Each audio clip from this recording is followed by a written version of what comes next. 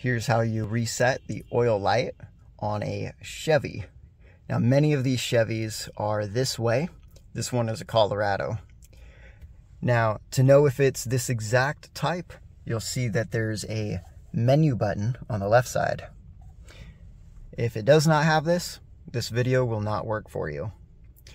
Okay, so over here, take your key or the push button start, and you do 2 clicks. Everything lights up.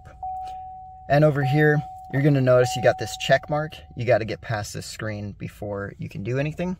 So over here, you're going to hit this button. Hit it once, now we're past it. Okay, hit your menu button. You wanna go to vehicle, and then you're gonna move this. You're gonna go down, keep going, all the way till you reach remaining oil life. Now, you take your finger and you push on that center button, and then you hold it down. Yes, I want to reset the oil. Here we go, I'll show you.